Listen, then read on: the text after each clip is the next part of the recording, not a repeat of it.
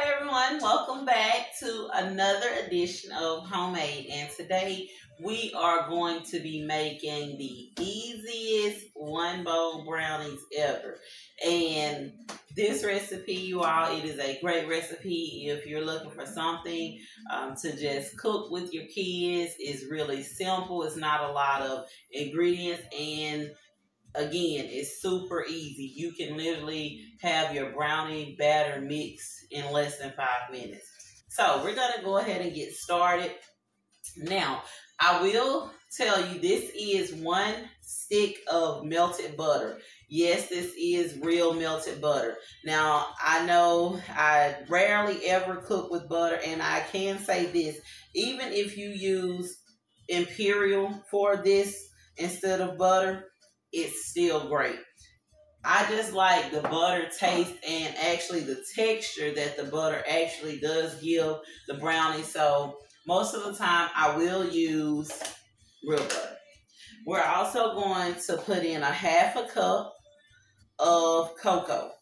Now, I just use regular cocoa. I don't use a dark cocoa for this particular recipe. If you want to use a dark cocoa, feel free. I have 3/4 cups of granulated sugar. Make sure we get all of that out of there. And we are going to use 1/4 cup of brown sugar.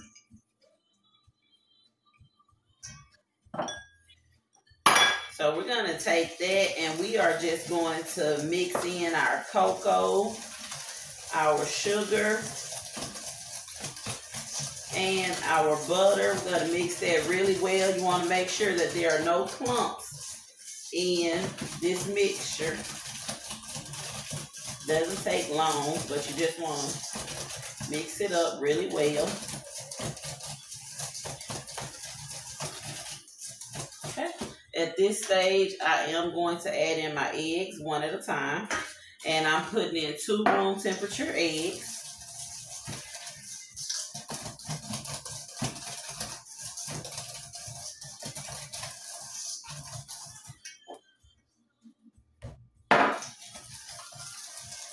And you all, I just love cooking things from scratch. Now, don't get me wrong.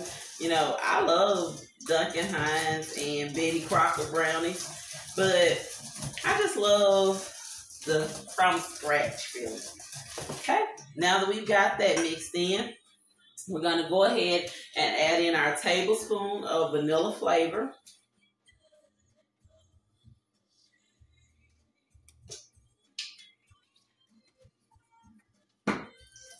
Give that a little quick stir. And at this time, we're going to add in 1/2 cup of all-purpose flour.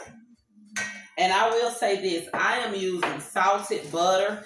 If you don't use salted butter, then go ahead and add in a pinch of salt also. But if you're using salted butter, you don't need that pinch of salt. So I'm just going to stir this around really well. And last but not least, I'm going to put in 2 teaspoons of coffee. And the coffee does not have to be hot, you all.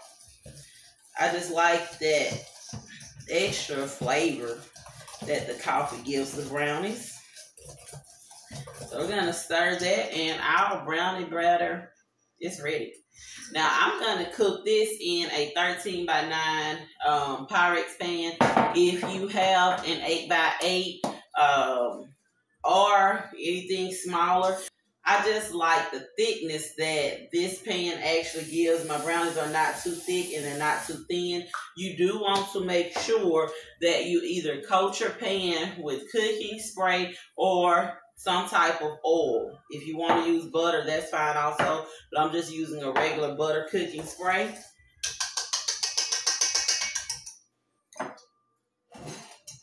Go ahead. Give it a quick stir, and I'm going to pour in my brownie batter.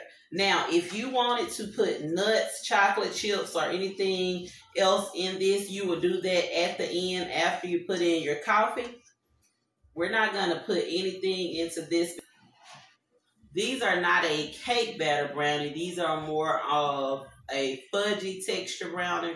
So we're going to only cook these for 20 minutes. Now, once that 20-minute mark hits, the way that I'll tell if they're done, I'm going to test the direct center of them, not the edges. I want to make sure I test the center because, again, I do want them to be fudgy, but I also want them to be done. So we're going to put these into the oven. My oven is already preheated to 350 degrees. Going to put them in for 20 minutes. Once that 20-minute mark hits, our brownies should be done. Our brownies are out of the oven, and if you can see, and it's a little hot, these are not the crack top brownies.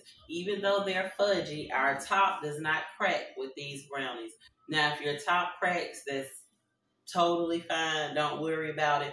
But typically with this recipe, they don't crack. Now, I love a crack top brownie. And when I say crack top brownie, you know what I mean. It means that you see those little flakes on top. But again, this is a very fudgy brownie. Even though it's not, the top is not cracked, the inside is very fudgy. So we're going to go ahead, let this cool for about 30 more minutes. Once it cools for 30 minutes, I'm going to come back, cut a slice of it, just so you can see how fudgy they actually are.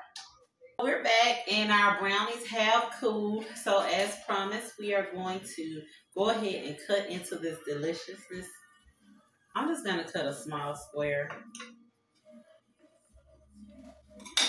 I'm going to use my fork to help get it out.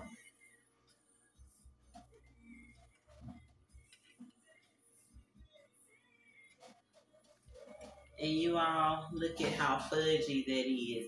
And it's not a thick brownie. It's thin, but it is so fudgy.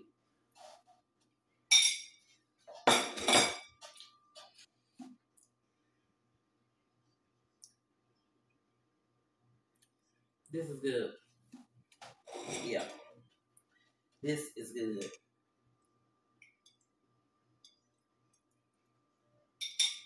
And I have my milk. I love milk and brownies.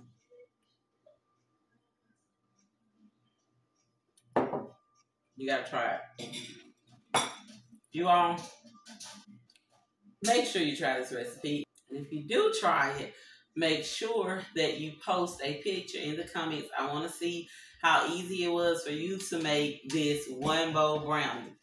Cooking is as easy or as hard as you make it. But I promise you, if you keep it simple and be yourself, life can be so much easier.